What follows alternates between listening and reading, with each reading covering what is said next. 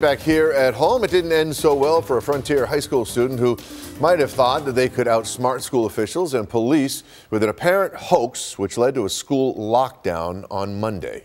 Our Dave McKinley has more about how the plot unraveled and the serious consequences that the student now faces.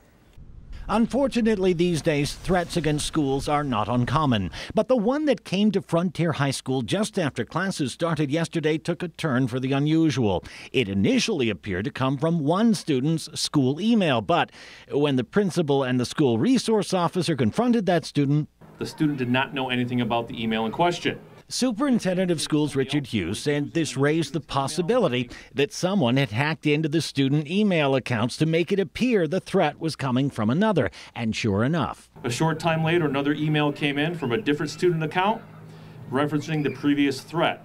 Again, Officer Horgan and Mr. Charlin followed up with a student of the account and found no connection to the threat. Students were held in place inside the school, and when more threatening emails came, things escalated to a lockdown, which summoned police. But the emails kept coming. Each from different email accounts. Each email was taunting in nature, including comments as "you haven't found me yet."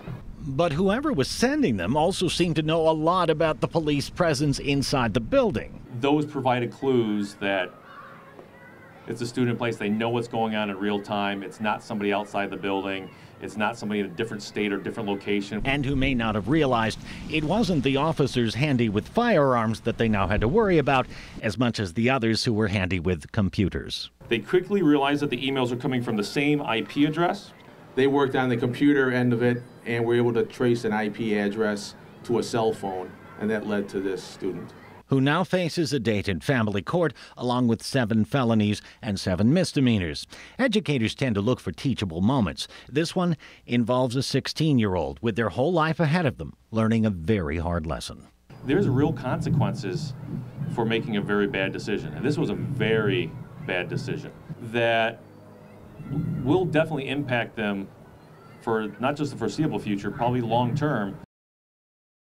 According to police, the student admitted to their role in the emails. They also say they cannot release their name due to Governor Cuomo's new Raise the Age law.